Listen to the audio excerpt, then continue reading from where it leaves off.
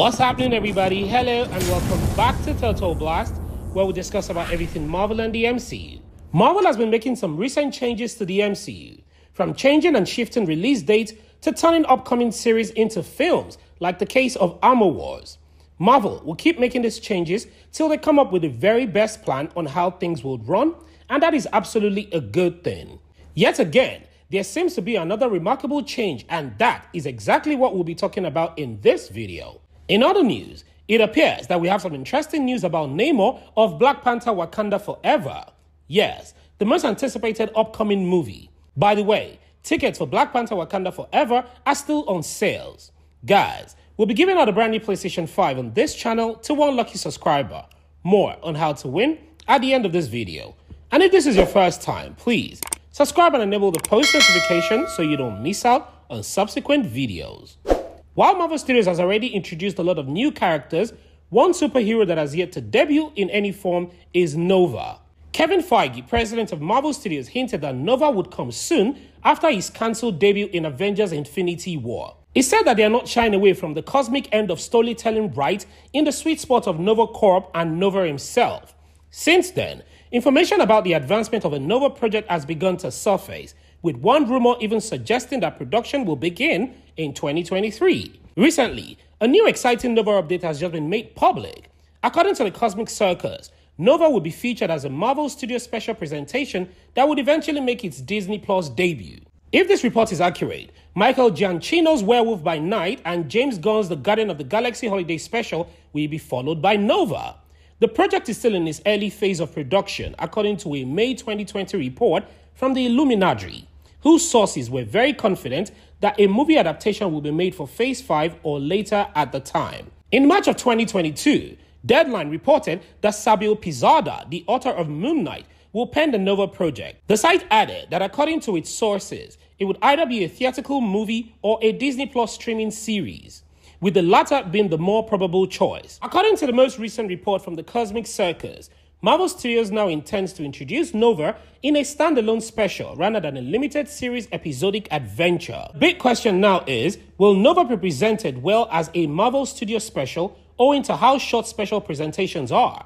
In my opinion, inasmuch as Nova MCU debut has been long anticipated, it is still unclear whether the special presentation format will be appropriate for the character. Marvel's special Werewolf by Night showed us that a special presentation is best for telling a standalone story without the need of numerous episodes.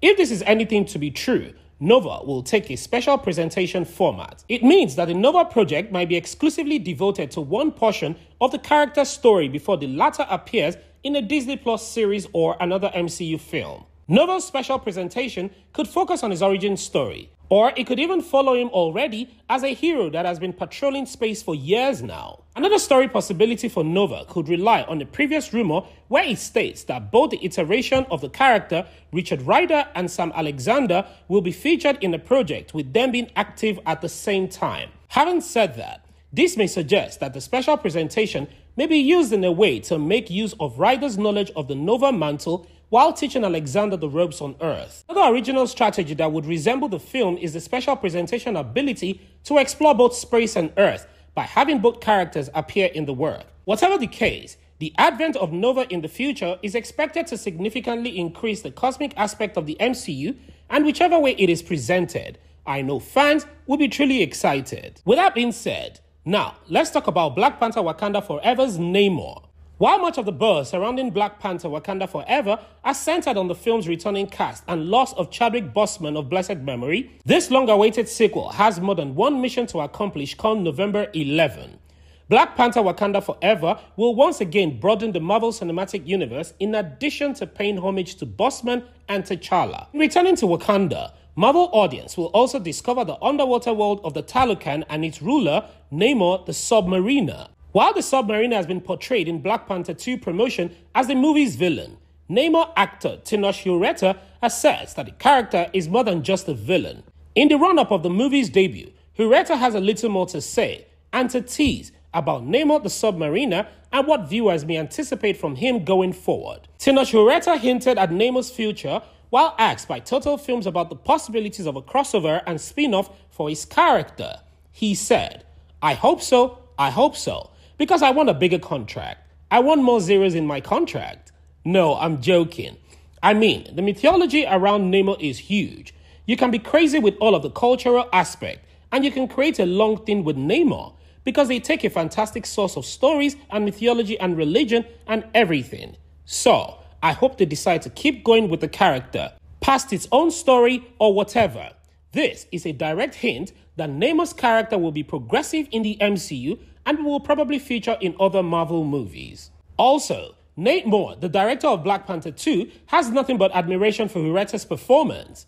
In addition to acknowledging how the actor is such a soulful performer, Moore also hinted at what audience can expect from Namor, noting that he is more powerful than anybody else in the film. Tenoch is such a soulful performer, and so much is happening in his eyes and in his body language. And it kind of exudes his power, and is, indeed, an incredible physical character, more powerful than anyone else in the film. Even when we cast Tenoch, we didn't really audition people, because we were looking for a certain quality, and he kind of just had this in his previous work. While Namor will undoubtedly cause a stir in Black Panther 2, most of the discussion around the Submariner has focused on the adjustment Marvel Studios made in order to bring him to life. Since Namor's comic debut in 1939, Atlantis, rather than Talocan, has been the character's home. Marvel Studios hasn't entirely disregarded Namor's comic book's roots. The MCU's Submariner is a mutant, as evidenced by his mutant features such as pointed ears and ankle wings. Fans were reassured by Marvel Studios president Kevin Feige that were very much loyal to the comic history, but they were with a rewritten tale that makes it more culturally specific for the MCU. Adapting a comic character and making some changes with their story isn't new with Marvel, and Namor isn't an exception, provided the character still retains prominent comic features. Namor will debut in Wakanda Forever, which will debut in theaters on the 11th of November of 2022. Guys, back to our giveaway. We'll be giving out a brand new PlayStation 5 on this channel to one lucky subscriber once we hit 1,000 subscribers. And all you have to do to win is subscribe, turn on the post notification, like our videos, and comment. And one lucky subscriber will be chosen from the comment section to win our brand new PlayStation 5.